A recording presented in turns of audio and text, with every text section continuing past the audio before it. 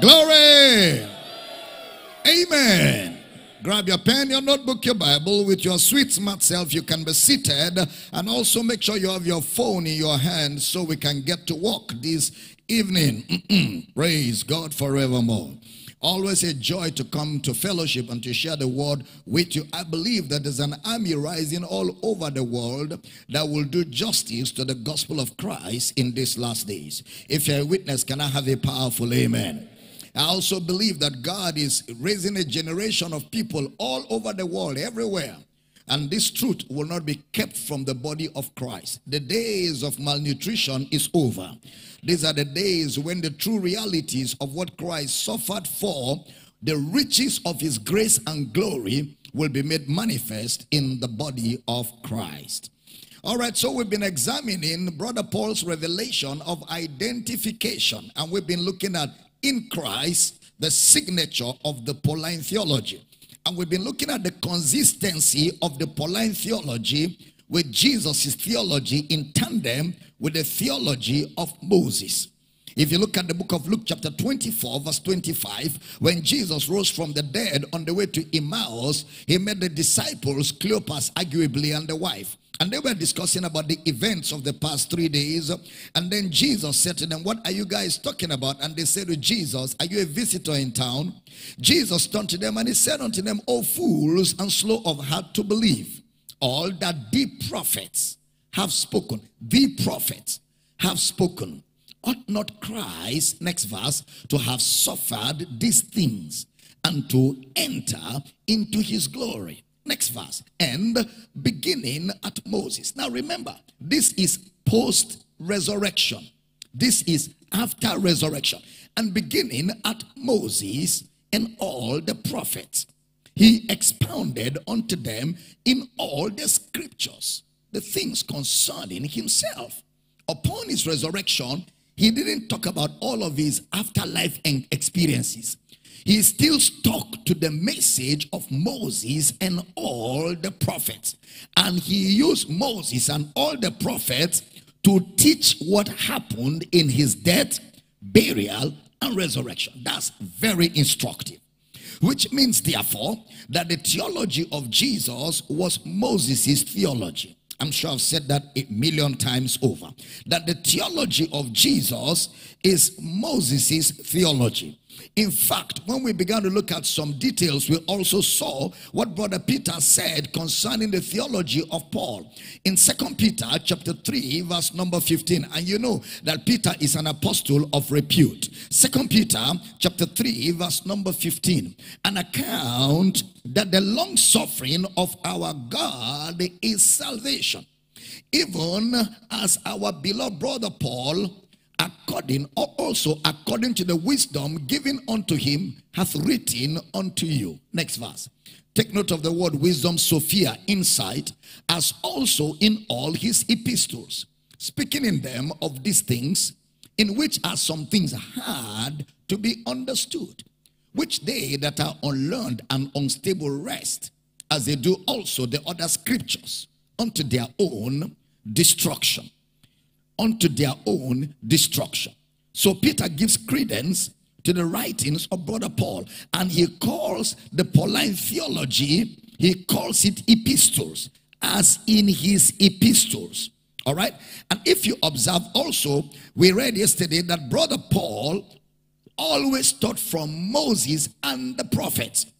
He said he taught from Moses and the prophets, saying none other things other than what Moses and the prophets have said.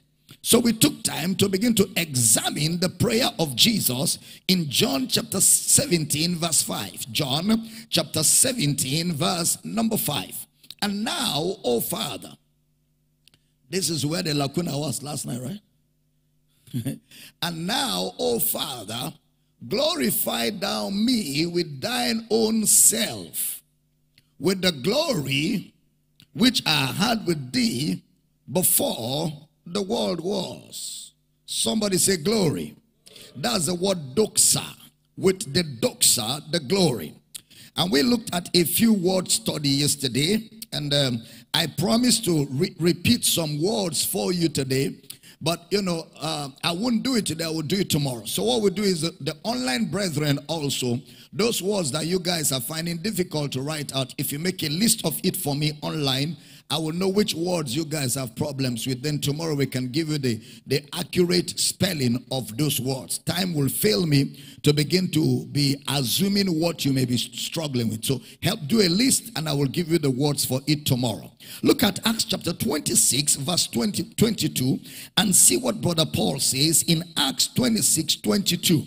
Having therefore obtained help of God, I continue unto this day, witnessing both to small and great, saying none other things. That's Paul now. Saying none other things than those which the prophets and Moses did say should come. Paul said the only things I said were the things that Moses and the prophets spoke. When Jesus rose from the dead, beginning at Moses and all the prophets, he expounded unto them in all the scriptures the things concerning himself. So there is consistency of theology. There is what? Consistency of theology. We also saw yesterday that the man in Genesis 1:26-28 in the Pauline theology is Paul's the man. There is one mediator between God and man, the man. The man. Let us make man in our own image. The man Christ. So we said that the man in Genesis, the man of Moses, is the man of Paul. And we took time to see that the man in Genesis 1 is Christ. And brother Paul calls him Adam to show you that Paul got his theology from Moses. First Adam, last Adam, second Adam, first Adam of the earth earthy, second Adam the Lord from heaven. All the Adams were from Moses' theology. The man, one man, Romans chapter 5, by one man sin entered into the world. By one man shall man be justified. One man, the man. All of that is the Pauline theology, and he got all of that from Moses. He said, I preach what Moses and the prophets preach, saying none other things. All right, so yesterday we concluded by looking at Hebrews chapter 1 verse 3. Hebrews chapter 1 verse 3. Who being the brightness of his glory and the express image of his person, and upholding all things by the word of his power, when he had by himself purged our sins, sat down on the right hand of the majesty on high. And we said that word express image is the Greek word character. C-H-A-R-A-K-T-E-R, character. Then we also said Brother Paul calls Jesus the image of God. 2 Corinthians chapter 4 verse 4. The image of God. Hebrews calls him the character, the express image, which the word character means self-production. That is, I am producing myself. The man like God. Not the God like man, the man like God. And I dealt with the man like God in Soteria, in Christ Reality season 1. The man like God. All right. That then we also saw that Brother Paul takes his man from Moses. So Paul therefore takes his thoughts from Moses. 2 Corinthians chapter 5 verse 17. 2 Corinthians 5:17. Therefore, if any man be in Christ, man in Christ, he is a new creature. All things are passed away. Behold, all things are become new. This man in Christ is neither male nor female. Is the same will let us make man, let them have dominion. Because the man in Genesis was neither male nor female.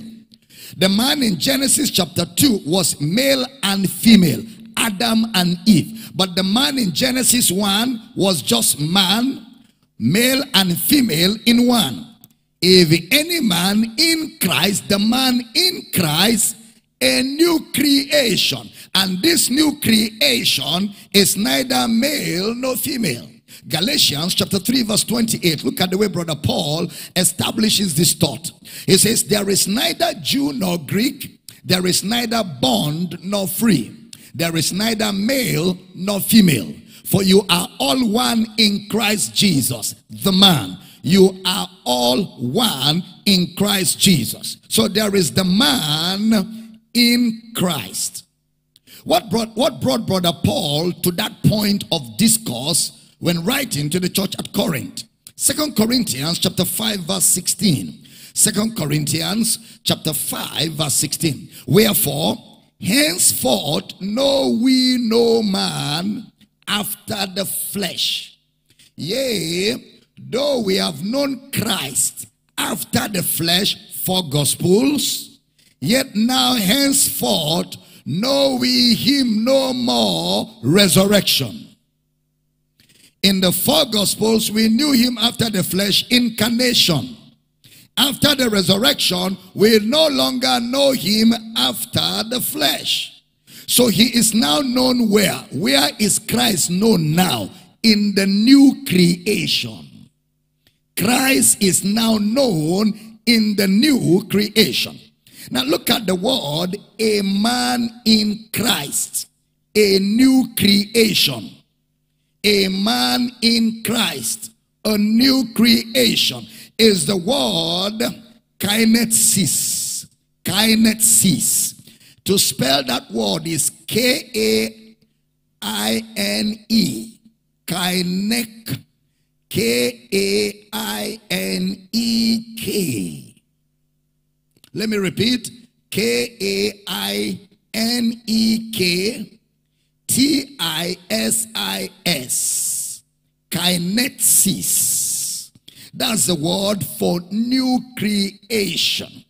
That word creation is primarily used for God. Primarily, it is used for God. Let's look at something that should trigger our minds to think. Mark 10 verse 5. Mark chapter 10 verse 5. And Jesus answered and said unto them, for the hardness of your heart, he wrote you this precept. Verse 6. But from the beginning of the creation, oh boy, this is Jesus speaking.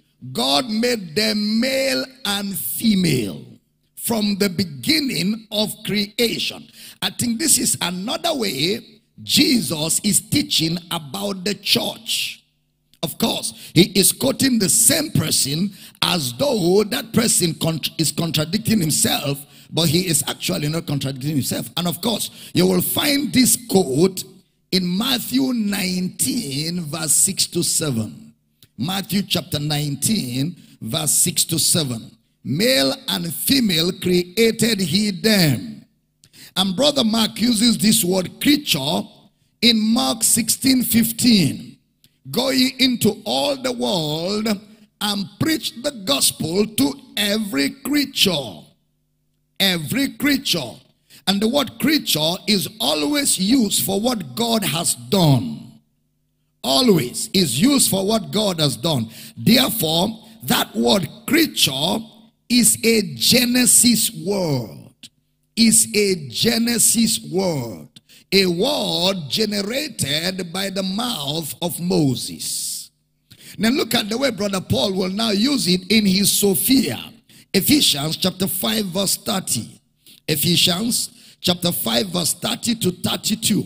For we are members of his body, of his flesh, and of his bones. Next verse. For this cause shall a man leave his father and mother, and shall be joined unto his wife, and they two shall be one flesh. This is a great mystery, but I speak concerning Christ and the church.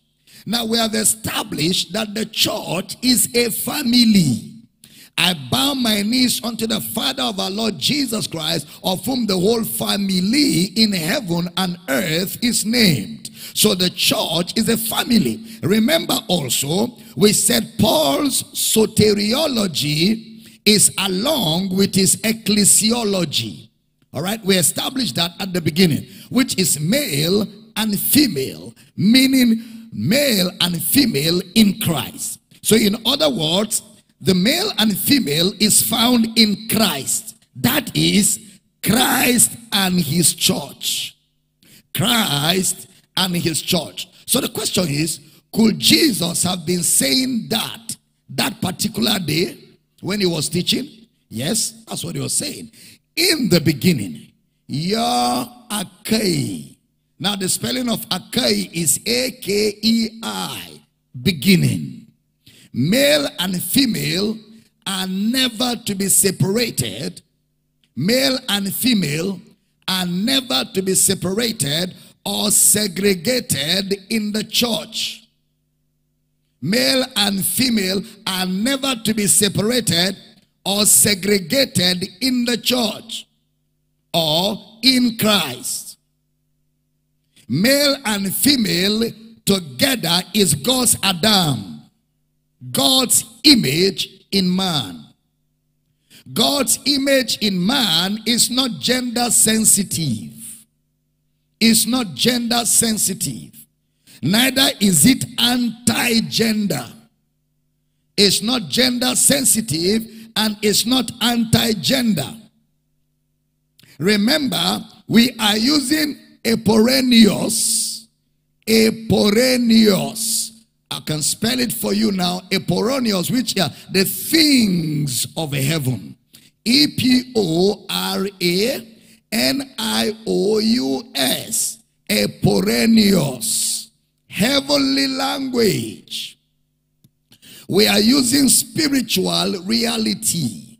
So the word thesis, which is the word creation, is used for what God has done. Creation. And you know the spelling of thesis now. K-T-I-S-I-S. What God has done. For further study at home, Romans chapter 1 verse 20 and 25. Romans chapter 1 verse 20 and 25. Romans chapter 8 verse 19 to 21. Romans chapter 8 verse 19 to 21 and 39. Every time you see the word creature or creation, you go back to Genesis to see what was created. Man, things. That's a Genesis language. Man, things. God created man. All things were made by him. That's a Genesis language. So if in that writing of 2 Corinthians 5:17, we have a new creation. The word new is a word used for different. A different creation, an unseen creation, an unused creation. Different, unseen, unused. Different, unseen, unused. All right, new creation, never seen before, unseen, unused. He calls it a new creation. You will also see that in Galatians chapter 6 verse 15. Galatians 6:15, where brother Paul says, for in Christ Jesus neither circumcision availeth anything nor uncircumcision, but a new creature, a new creation. Now that Galatians 6:15 is that principle he calls a new creation. Or a new creation can also be referred to as God's man. God's man or God's humanity. Stay with me. So we are become in Christ God's human being. Glory to God. We are become in Christ God's human being in his spirit. In Colossians 1:15, which is also the new creation. Colossians 1:15. You can also read Colossians 1:23. He's talking about the new creation. Now, look at the way Brother Paul uses this in Ephesians 2:10. Put that up for me. Ephesians 2:10. For we are his workmanship created in. We are his workmanship created in Christ Jesus.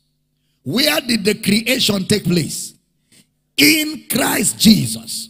So the raw materials for the creation, where were they gathered? In Christ Jesus. So that who is the new creation therefore? Hold on. Who is the new creation? Christ. Because if the material used to form the new creation we are gathered inside Christ, what will the new creation be? Christ. If you be Christ's. For we are his workmanship created in Christ Jesus unto good works. Now watch where you need to pay attention. Which God hath before,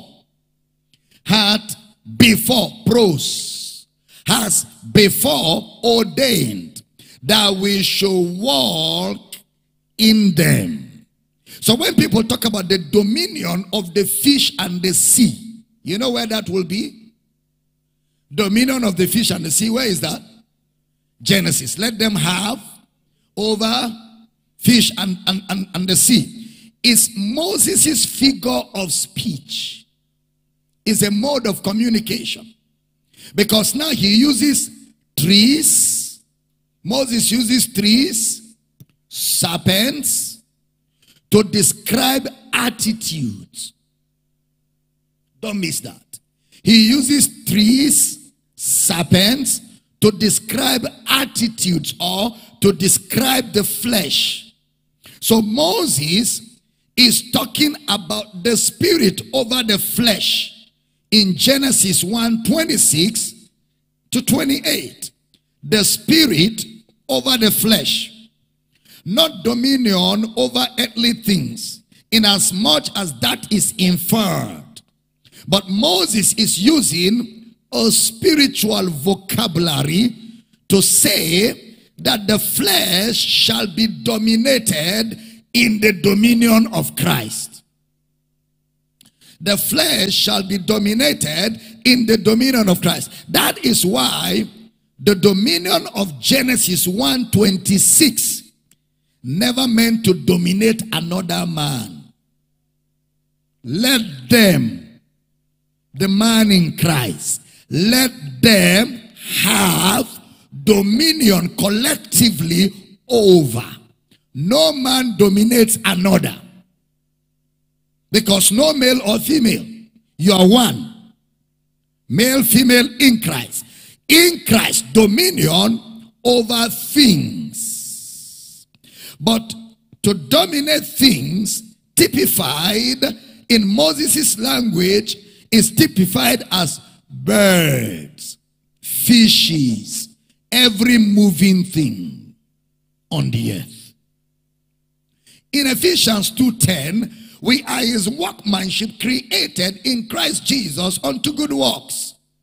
So who are this workmanship? It's God's Genesis. It's God's Adam, which God had before ordained that we should walk in them. Question: where did God ordain this, that we should walk in them? Genesis. Brother Paul plays with a word, poimastizo. Poimastizo. I can spell. P-O-I-E-M-A-S-T-I-Z-O. P-O-I-E-M-A-S-T-I-Z-O. Where did this creation happen? Just read chapter 2 again from the resurrection of Jesus, the new man, God's man. He said, just look closely at what happened to Jesus. Just look closely at what happened to Jesus in the resurrection, and you will see a new humanity. Just look at what happened to Jesus in the resurrection. In that resurrection, you will see a new kind of humanity. that never existed before the resurrection. So, Moses' prophecy, therefore, has been fulfilled. What was Moses' prophecy? Let us make man in our image. To make man in our image was Moses' prophecy in Genesis 1, fulfilled in the resurrection of Christ. So God has glorified Jesus with the glory he had. Yeah. Pros cosmos anien. Pros cosmos anien. Before the world. That glory of male and female in the new creation. Who dominates the flesh? Yeah. That glory of male and female in the new creation. Who now has dominion over the flesh. This man is not born of flesh, but born of the Spirit, just like Moses said. So in Ephesians chapter 2 verse 15, you will see Brother Paul calls it one new man. One new, Ephesians 2:15. Having abolished in his flesh the enmity, even the law of commandments contained in ordinances, for to make in himself of twain one new man. If your Bible is mine, I will underline that. One new man. So we have one man, we have the man, okay? Adam, first Adam, second Adam, last Adam. Now we have new creation. Now we have one new man. Glory to God. One new man. Look at Ephesians 4:24. Ephesians chapter 4 verse 24. And that you put on the new man. So add another to the list, the new man. You put on the new man, which after God is created in righteousness and true holiness. Schisis. Look at Ephesians 3:9. Ephesians chapter 3 verse 9. And to make all men see what is the fellowship of the mystery, which from the beginning of the world had been hid in God, who did what? Created what? All things. How? By Jesus Christ.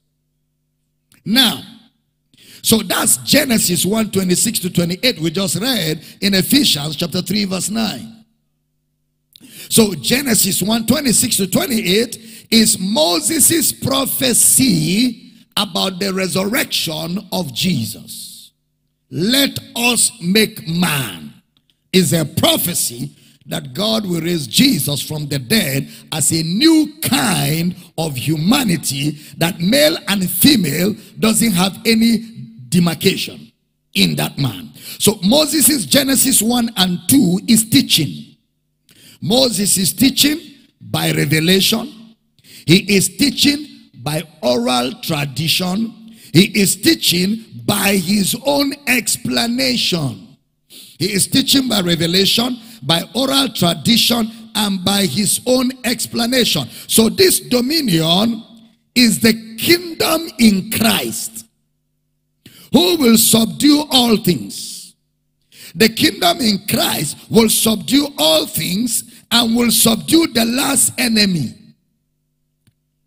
This is the dominion that we have in Christ. How many of you know that Satan and his demons are products of the flesh? Satan and his demons. Yeah. They are products of the flesh. And in Colossians 3:10, you will see the same thing Brother Paul has been talking about. Colossians 3:10. And I've put on the new man, which is renewed in knowledge, after the image of him that created him. So the all things were made by him that John said in John 1, 2, and 3. Jesus is the light and life, which is the prophecy of Moses. So the glory of Hebrews chapter 2 verse 6 to 9 now explains the glory of Genesis 1:26.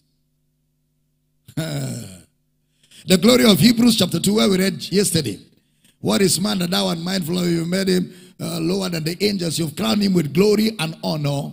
Where it says, we do not yet see all things put under him, but we see Jesus. That glory is the glory of Genesis 1:26 to 28. Male and female. And you will see the writer of Hebrews explains it better. In Hebrews chapter 2 verse 10, the doxa that I had with you. For it became him for whom are all things, and by whom are all things, in bringing many sons unto glory, to make the captain of their salvation perfect through sufferings. In bringing how many sons? Many sons unto glory. So in his resurrection, he brought many sons to glory. That is the glory. Glorify me with the glorify me with the glory that I had with you before the world. Let us make man. That's the glory. And that prophecy will only be fulfilled in the resurrection. Am I communicating at all? So that's the John 17 verse 5. Many sons unto glory. Why sons? Because they now have his own spirit. So in Jesus' prayer in John 17 verse 5, he is asking for Moses' prophecy to be fulfilled. That's the prayer.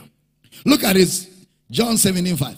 And now, O Father, glorify thou me with thine own self, with the glory which I had with thee before the world was. He is asking for Moses' prophecy to be fulfilled. Look at John 17:22. John 17:22. And the glory which thou gavest me, I have given them, that they may be one, even as we are one. Question: where was that oneness? Genesis 1:26 to 28. Adam, male and female, oneness. One man, not Jew, not Gentile, not Nigerian, not American, not Kenyan, not Australian, not Canadian, not British or Briton, not Cameroonian, not poor, no class, not rich, but one man. That is the oneness. He says that glory, the glory of sons. Question: where is the glory of sons? Where? What brought about the glory of sons? Resurrection. In the resurrection. That's where the glory of sons is. The spirit that raised Christ from the dead dwells in you. And if any man have not the spirit, he is none of his. So the glory of sonship is the resurrection, where the spirit has been shed forth. Am I teaching good? So who said this? Who talked about this glory? Moses. Pros cosmos or pros enien, or in better words, katabole. Katabole. Who has the vocabulary for katabole? Katabole? Paul. Katabole is Paul. Just like you have apodexis, pneumaruach.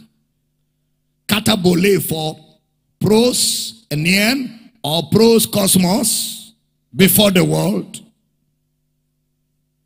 Yeah? Are you all catching now? Is all the grammar falling in place? If after all this thing I'm doing, you are saying, yeah, go and pray in tongues for 1 week before you come here. Don't pray in tongues for 1 week. Sit down at home just with it for 1 week. Because it can't be clearer than this. This is the downest.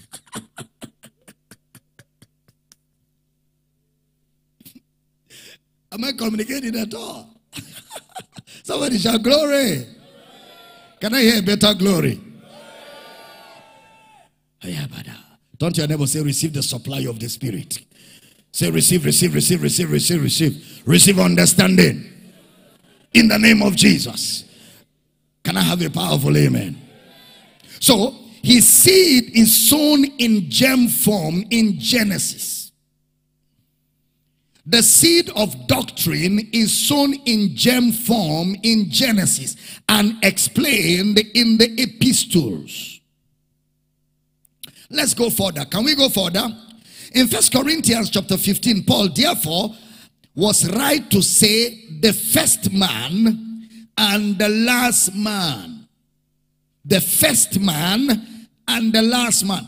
Mama and I were having a discourse on that this afternoon. The first man and the last man. Through Adam all died. Through Christ shall all be made alive. The first man and the last man. Genesis 1, let us make man. Intent. Genesis 2, Adam formed. The man in Genesis 1 is preached to Adam as the tree of life. Adam rejects. Adam falls as a pattern for all those that will reject.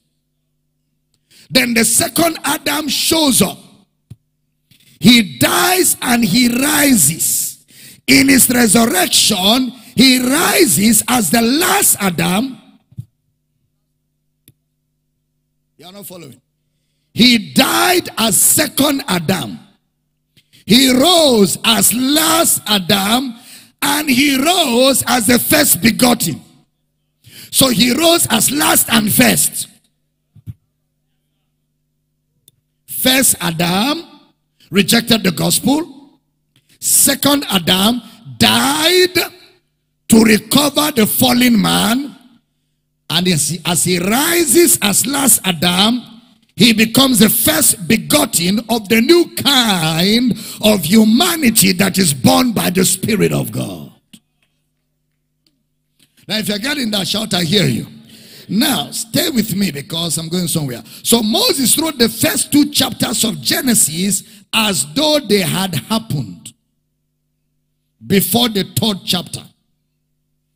But the point really was that first chapter is the solution to what happened in the 3rd chapter. The first chapter is the solution because God does not react, God proacts. Is the solution to the problem that was created. So Jesus came to be the fulfillment of that as the last Adam. Moses, now listen to his verbiage. He calls the serpent. The serpent. Paul said that serpent is Satan. And he is not the most scary figure that shows up when there's no light in your room. That serpent is deception. Deception. In 2 Corinthians 11 verse 3, and we're going to read in a few minutes, but just hold on. He is the opponent. He is the one that twists the word of God. Exactly how Moses pointed him. The first words Moses used for the serpent is subtle. The serpent was more subtle. And subtle in his words. So that's why Paul used the serpent to describe false doctrine.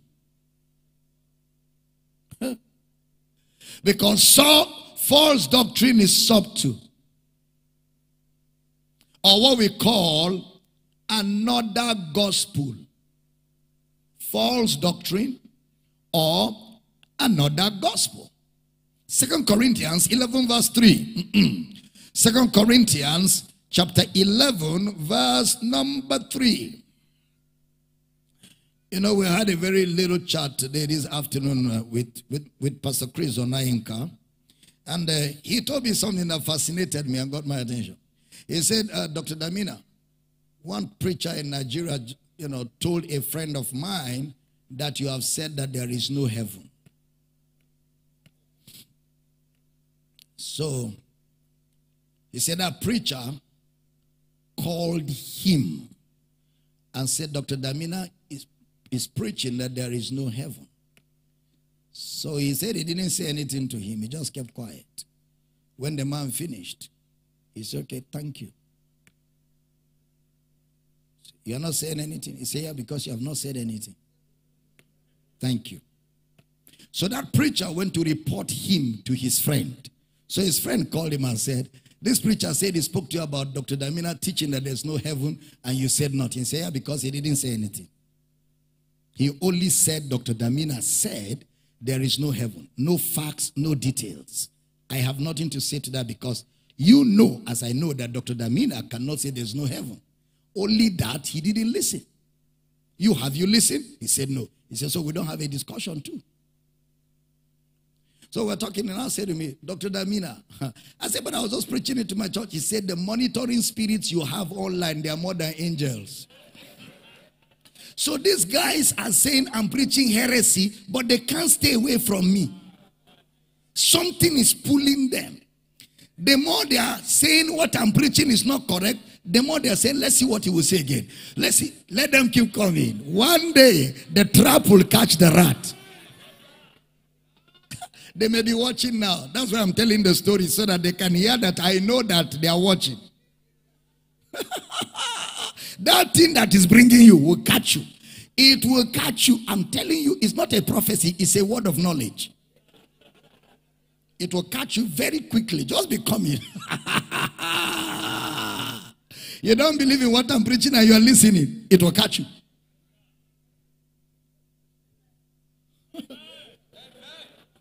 It will catch you. From all we have been teaching for close to 2 weeks now, have we said there is no heaven? It will catch you. We have said that religious heaven is fraud. That heaven at last is scam. Have we said that? Yeah. I think we should do a book on heaven, right? We should do a book like that. Religious heaven is scam. That would be a nice title for the book. Religious heaven is scam. Find out. Satabala. Jotolo hotana. Pray for me, pray for me, pray for me. Glory! Let's get back. Let's get back. What took me there now? What took me there? Are you still here? 2 Corinthians 11 verse 3. But I fear, lest by any means, as the serpent beguiled Eve through his subtlety, so your minds should be corrupted from the simplicity that is in Christ. Next verse, pay attention.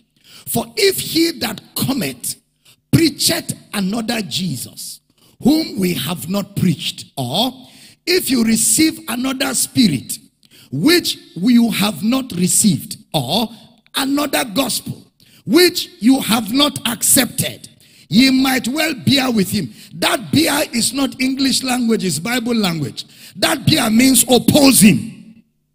It's not to bear with him like I'm bearing. In the original, it means oppose him. Now, that's exactly what Moses was saying. He brought another message. The serpent brought another message to Eve. That is why when they said they were naked, God told them, who told you? That means them saying they were naked was from an external information that was independent of God. That's why God said, who told you that you are naked? I mean, somebody has been preaching a gospel, a pseudo gospel. Somebody has been preaching another gospel and you paid attention till you believed it enough to preach it back to me. Who told you? Another gospel is the serpent in Eden. Another gospel is that serpent that beguiled Eve in Eden. Another message. Am I teaching here? Another message. So it was another message different from the gospel and different from God's own word. Look at Revelation chapter 12 verse 9 and 10. Revelation 12, 9 and 10. Put it up for me. Revelation chapter 12 verse 9 and verse 10. And the great dragon was cast out, that old serpent called the devil and Satan, which deceived the whole world. He was cast out into the earth, and his angels were cast out with him. He says he's the accuser of the brethren that accuses us daily. If you know how John wrote, that serpent or that deception or that another gospel, John called it a belief system. A belief system or a doctrine. I know one day as we keep teaching this, we will understand what exactly happened in Genesis chapter 3. We're getting close to it. Okay? In Luke chapter 4, Jesus at the temptation meets Satan. And what was the result of that encounter? He came with deception. And then he says, all the kingdoms of this world has been given to me. Talking about the flesh. The kingdoms of this world. The lust of the eyes, the lust of the flesh, the pride of life, all of it is the flesh. If you will worship, I will give it to you. So, he manifests through the flesh. And Jesus said to the devil or the serpent, no. You will only worship the Lord your God, and him only will you serve. That's very key, because true worship overcomes temptation. True worship overcomes temptation. That's key. Now, so Paul's verbiage, therefore, he explains the answer to the question. What is the answer to the question? God's provision of Christ. That's the answer to the question. Not an afterthought like that, but it's a proston cosmos. A proston cosmos, or a katabole. That's exactly what was done. So let's note how Brother Paul writes. So Paul, therefore, will be the advanced teachings of Jesus. Exactly what Jesus was teaching, but in a different way, in a Sophia, an insight or an explanation that Peter will say. An explanation. And some of them, you may need to think, as some of you have been thinking in the past weeks. Remember, these are shorthands, right? These are shorthands of the writings of Moses. These are shorthands of the writings of Isaiah. These are shorthands of the writings of another man who beautifully presents them in a way you will read them and conclude. How come I didn't see this? And that man is Paul. You look at the writings of Paul coming alive. Then with that light, you look at the Old Testament. You say, so this is what they were saying and I didn't see it? That's the Sophia, the insight. And that's why Peter will say God gave him wisdom. God gave him an insight. So look, let's look at a few things. This will help us understand a few things on salvation. Now, Paul doesn't use a word that was so used in the Old Testament. And that is the word atonement. Paul never used that word. The word atonement. I'm sure you can spell atonement, right? It's an English word, right? Atonement. Okay. He doesn't use it at all. A place where you likely find that word is in Romans 5. And I think it's the King James people, the King James translators, that was trying to be naughty there. They look for a way to push it in there. Look at Romans 5:11. Romans 5:11. And not only so, but with also joy in God through our Lord Jesus Christ, by whom we have now received the atonement. The word atonement there is not in the original. There's no atonement at all, because the word atonement is an Old Testament word. It's the word kafar. Kafar, or they call it kippur. Kafar is K-A-P-H-E-A-R. Kafar, K-A-P-H-E-A-R. It means to appease or to cover. To appease or to cover. Used for the first time by the same Moses. Genesis 6:14. Can we look at that? Genesis 6:14. Make thee an ark of gopher wood. Rooms shall thou make in the ark, and shall pitch it within, and without with pitch. To cover. A covering. Look at Genesis 32:20. Genesis 32 verse 20. Jacob. And say you moreover, behold, thy servant Jacob is behind us. For he said, I will appease him with the present that goeth before me.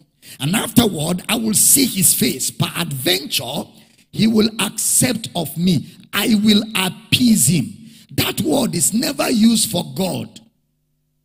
It's never used for God. That's Jacob talking about his brother. He's trying to appease his brother's anger. Now, that term dominates what you call the Day of Atonement, to appease. Look at Leviticus 16:17. Leviticus 16:17. And there shall be no man in the tabernacle of the congregation when he goeth in to make an atonement in the holy place, until he come out and have made an atonement for himself and for his household and for all the congregation of Israel.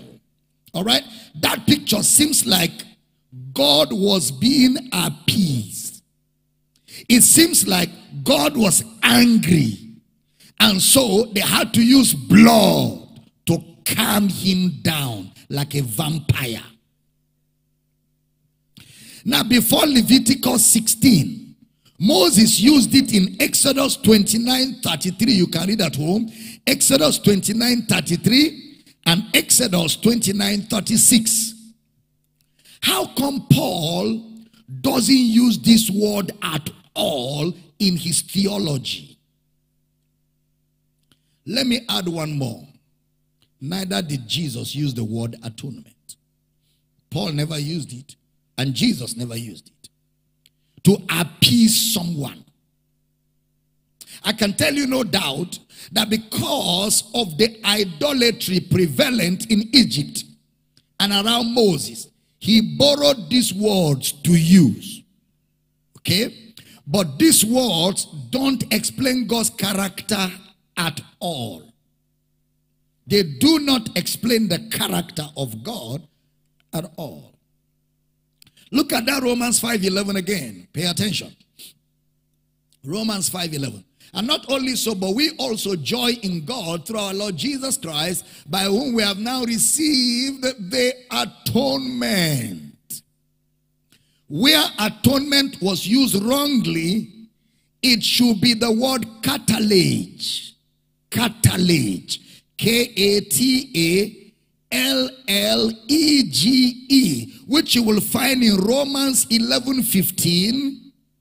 Catalage, which you'll find in Romans 11:15. And beautifully, let's read this one, 2 Corinthians 5:19. Catalage.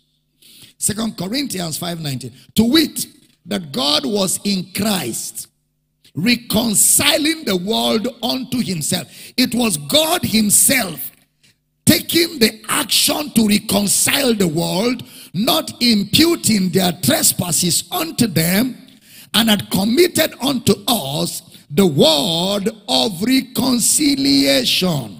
So it was God taking the action to reconcile.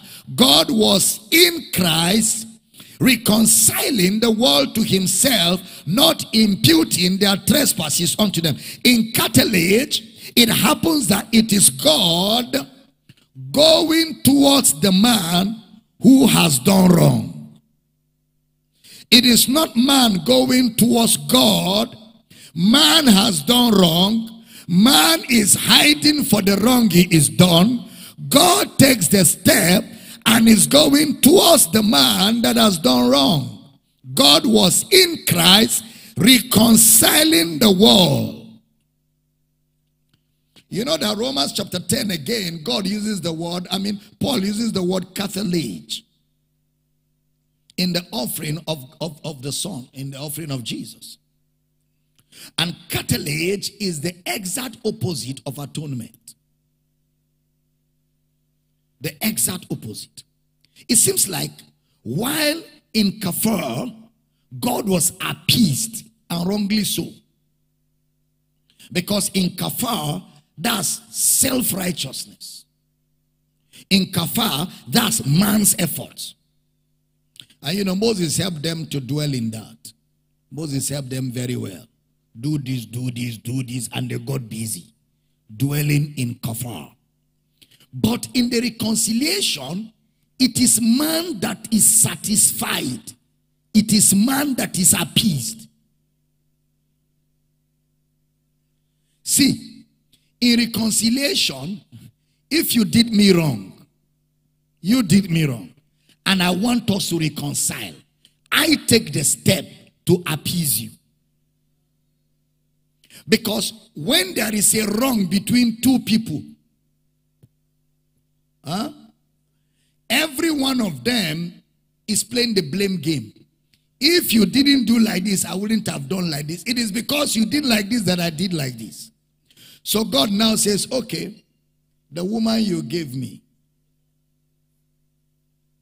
when I was alone here, was there any problem? Did I ask you for a wife? Is it not you that said I should have a wife? The wife you gave me, blame game. So since man is blaming God for his failure, so God takes the step to appease man. You're not understanding. God took the step to appease man, which is the exact opposite of atonement. God takes the step to satisfy man. Remember, I said, notice, why didn't Jesus, remember I said it when I started this teaching, why didn't Jesus choose the day of atonement to die? It will have been the wrong message. Rather, he chose the Passover. He didn't die on atonement. He died on the Passover to communicate the right message. Not the day to appease, but the day to bear the pains of others. Now, and that was the example he used. The question now will be, is the atonement explainable today? Yes. But with the explanation of the Passover and the resurrection of Jesus. We can explain the atonement today with the explanation of the Passover and the resurrection of Jesus. And if you want details on these, get Soteria season 4 and Soteria season 6. That gives you 70 hours of teaching. That opens up all of these. Now, so the verb of that word catalage is the word katalasso. How many of you remember katalasso? Katalasso is spelled as K-A-T-A-L-L-A-S-O. Katalasso. It is the meeting of people at a point where you put value on the other person. The meeting of people at a point where you put value on the other person. Romans 5:10. Oh, glory to God. Observe this. Romans chapter 5 verse 10. For if when we were enemies, we were reconciled to God by the death of his son. Much more, being reconciled, we shall be saved by his life. As enemies, God appeased us. God satisfied us and brought us to himself. To appease. So God's meeting point is the value he gives to us. Katalasso. Cartilage. Words of value and words of valuation. Words of value and words of valuation. So Paul therefore begins to use words of balancing imbalances. The Sophia. He begins to use words of balancing imbalances. What does Paul do? In an atonement, this is God, this is man. Man keeps bringing offering every year to calm God down. In atonement, God is just standing and shouting, I am angry. I am angry. I will do something now. Calm me down before I move. Calm me down. I am angry. So man brings blood. God sees blood. Yeah. I'm coming down. I'm coming down. I'm coming down. Then after the atonement is over, God begins to rake again. I'm angry. I'm angry. Cool me down. Cool me down. That's why even the songwriters will write, the wrath of God was satisfied. But it wasn't the wrath of God. And they got that from the concept of atonement. But when you look at the verbiage that Brother Paul used to explain that atonement using the Passover, he used the verbiage of katalasso, cartilage. God wasn't the one angry. Man was the one angry that God didn't stop Satan from tempting him. Man was the one angry that God created an environment that made it easy for him to sin. And then God is punishing him. So God takes a step to satisfy man, appease man, bring man to himself. Katalasso. Am I teaching good? If I'm teaching good, can I have a powerful amen? So now, in the katalasso, God evens the man by becoming flesh. So that means, as it were, he devalued himself to value man.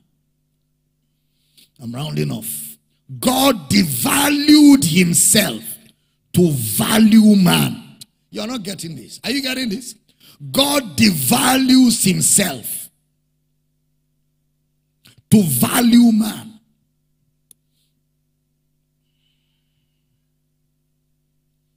So Brother Paul uses a term that is used by those who buy and sell.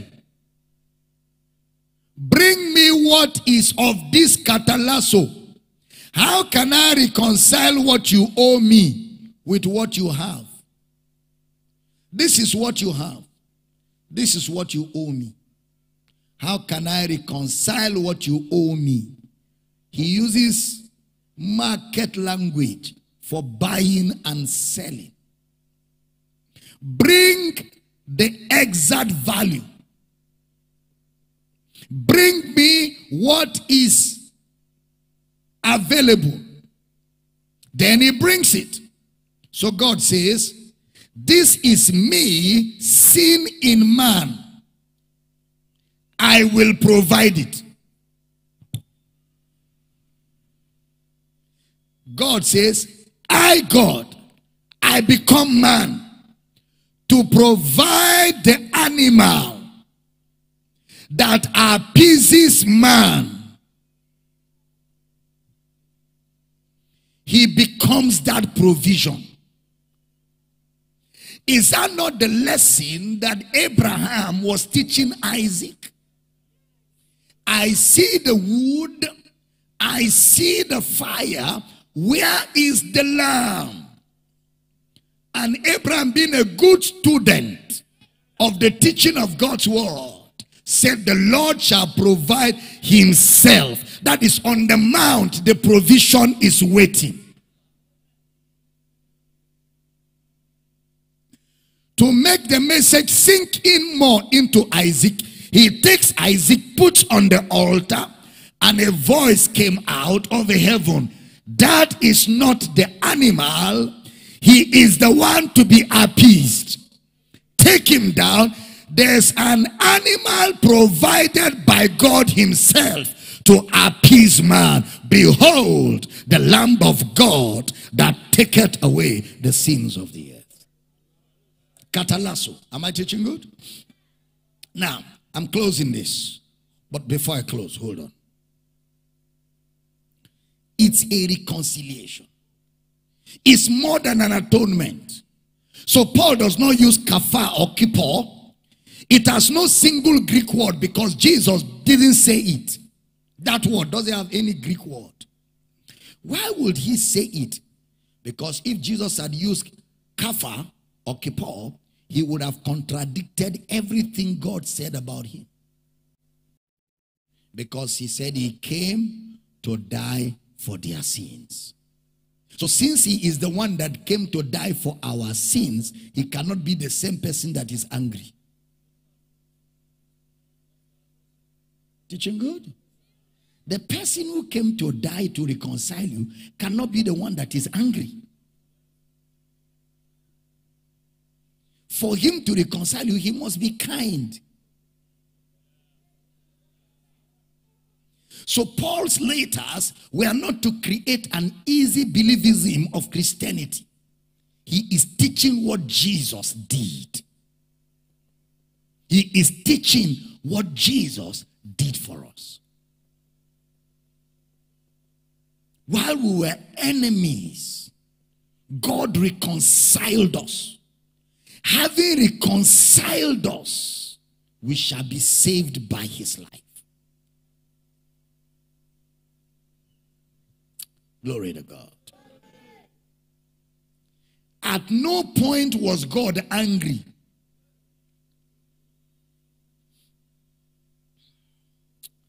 That's what I said a few years ago, and somebody said Dr. Damina is a heretic. He said the Bible said God is angry with a sinner every day. It's there in one of the prophets. But that too has to be explained. God cannot be the one angry and be the one coming to die. If that is anger, it's a good anger. Isn't it a good anger? You're the one angry, then you now decide to die. That's a good anger. He died to reconcile us.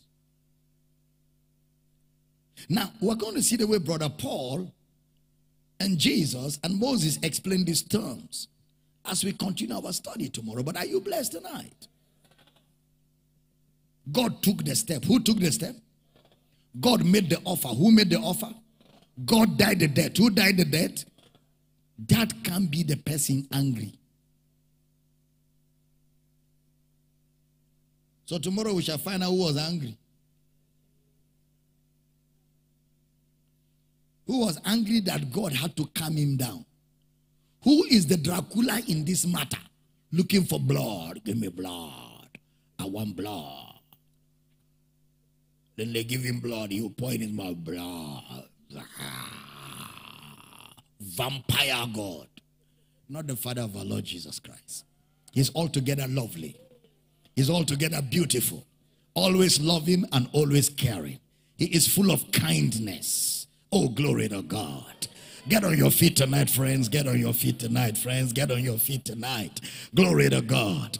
Glory to God. Glory to God. Glory to God. Glory to God. If you're growing, shout, I'm growing. I'm learning. Sound me very loud. Revelation is increasing every day. I didn't hear a powerful amen. Lift your two hands. Let's give thanks to God for all of his matchless, all of his unspeakable grace in our lives. Lift your hands. Let's begin to pray.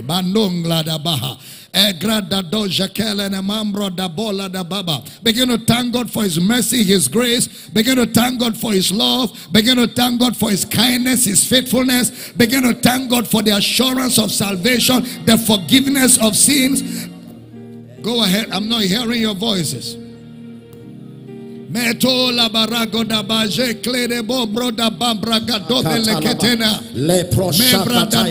Lift up your voice and begin to thank him. Lebro shakata labada elebo boshatanda badaya lebra satogo bojogo lodo rabagadaya. Somebody lift up your voice and begin to pray. Begin to thank him. Jantoke bataya randoze gebrandoza bada elebrando shakata labaya Bobo Shanta Labada Engebranda Jagarate Kea Emparato Zogorotoze Elebabanto Lobosha Katanama Ekebando Doza Galate Kebaya Ekabaranda Dogo Jogoya Ekebrando Sakalata Ekebabalato Shokoloto Ekebranda Zaglatanda Labaya Ebrando Sabarate Kebaya Elebrando Shakalataya Ekebabalata Kabrada Enkebrando Zagratanama Elabarate Kebadada Enkebrando Zabrata Endeleboroto Shokoroto Enkebranda Salate Kebaya Enkebrando Jabarate Inkebrando Sokoroto Enkebranda Jagarate Ketana Mambrando Zababanto Lobosha Enkebabando Lobosha Kata Elababalando Sotolobo Enkebabada Dodo Jogodo Enkebranda Sakalatabaya Enkebradoso Inkebandos Kabalateke Mambalato Shokola Dabaya Babarante Ke Bambalatoko